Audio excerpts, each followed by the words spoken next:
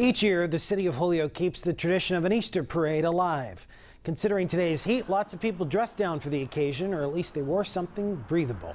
Families paraded down Northampton Street. It's traditional to stop at Nick's Nest for a hot dog or some ice cream.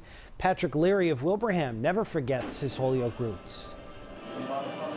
Both my wife and I born and raised in Holyoke, so we love coming back. We're going to see the family.